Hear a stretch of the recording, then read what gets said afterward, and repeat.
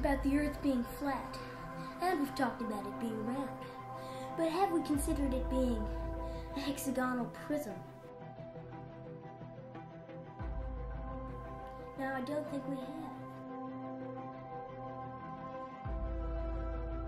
Now you're probably wondering, what is my reasoning for this almost crazy assumption?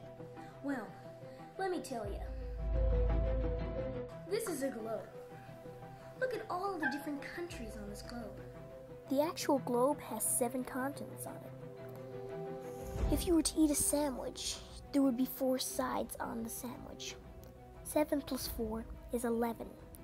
11 plus another 7, because continents double in size, would be 18. 18 is the amount of faces on a hexagonal prism. My name's Big Jill, and I'm the best. 20 million subs, 'cause I never rest.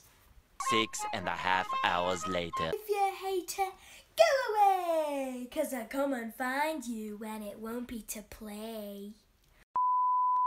Stay on script. Oh, all right then.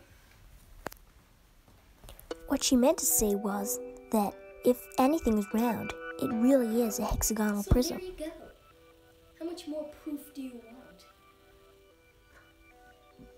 That's Conspiracy Theories with Morgan.